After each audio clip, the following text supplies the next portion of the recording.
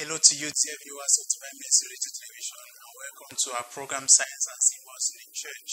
I am called Father Gavi Zinkek, and I'm your host for this program. Today we shall be sharing with you more on some signs and symbols in the church.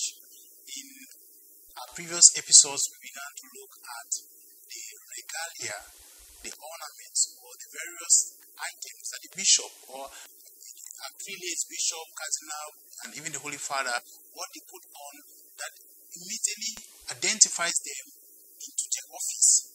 Last time we looked at the pectoral cross of the bishop and the Holy Father and all the others, the other prelates. And that is clearly a visible item that when you look at them, you can easily see. Another very visible item that we clearly notice is the bishop's ring, which he puts on his right arm. And that is noticeable because the bishop's office or the prelate's office, the first and most noticeable act that he does whenever he meets his flock, his people, is to bless them. Right? And as he blesses them, you will obviously notice that he puts on a particular ring on his right arm, which is different from the wedding ring.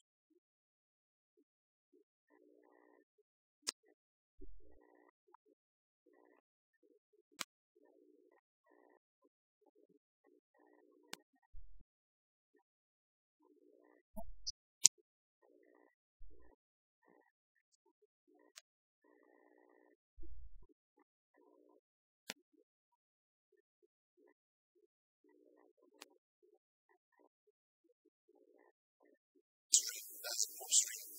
And the origin of the name Fisherman's Ring comes from, or is inspired by Jesus Christ telling the chosen apostle Peter, who is the head of the church, who is the first pope, when he tells him that I will make you fisher of men. No. We are told and we know clearly from scripture that Peter was a fisherman, and many other apostles with him, they were fishermen. And as fishermen, it was an interesting change or switch or tune in their profession. Fishermen became fishers of men. And Peter, being notably one of the key and the head of the apostles, who is the first pope, he carries that big title, and it is from there that the origin of that name, the Fisherman's Ring, came to be.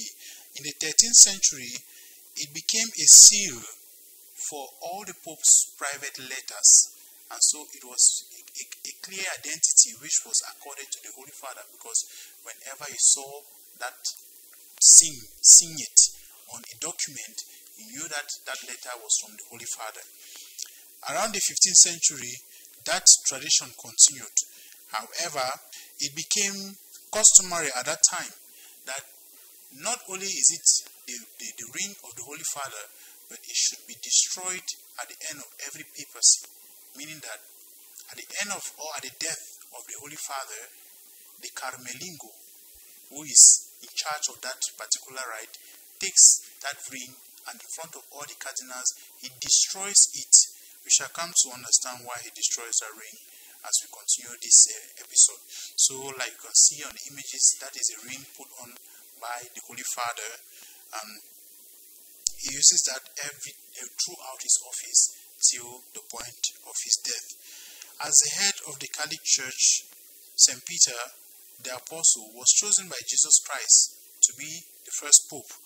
And before his baptism, Peter was an ordinary fisherman, like we said, but he resurrected from there into the new profession, which is fisher of men. And that is what the office of the Holy Father is. The Holy Father has that divine mission to root out sinners into the path of righteousness. So essentially, if we were to summarize the role of the Holy Father, we can say that the Holy Father's role or mission is to bring sinners back to God, is to bring those who are astray back to the Holy Father, to God the Father. And that is why he puts on the fisherman's ring. He is a fisher of men by excellence.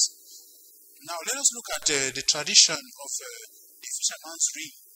How did it come to be?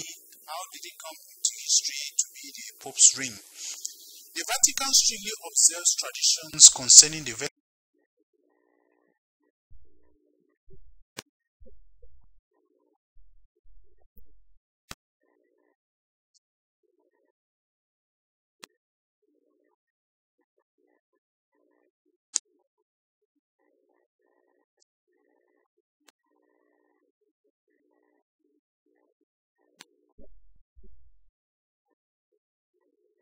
was used to certify important documents and letters, like we have said, right up to the year 1842. Literally, the Pope used this as a seal, as a stamp, where he used to certify important documents. And so, like we tried to intimate earlier, the reason why the ring is destroyed is simple. So that during the period of looking for the next Holy Father, the temptation of that ring being used maybe for any certificate or any document where there is no Holy Father should be avoided, or nobody should be exposed to that. So the ring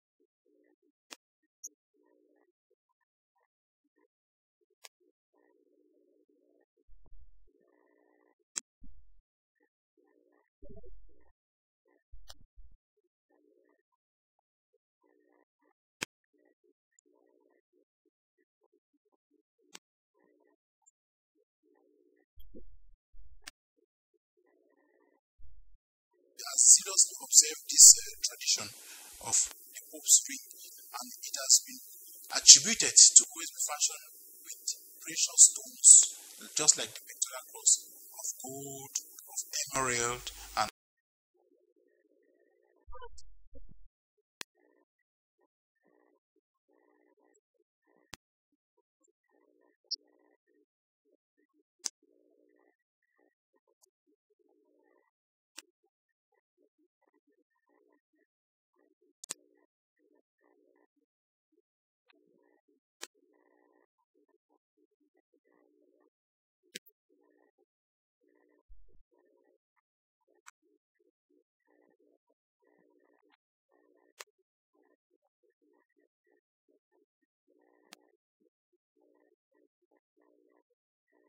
very down close to the poor. And so, in that choice of not wanting this ring to be fashioned out of gold, he identifies with some form of detachment from God, which is a very precious and expensive metal. So that is that about the Holy Father's dream. The Holy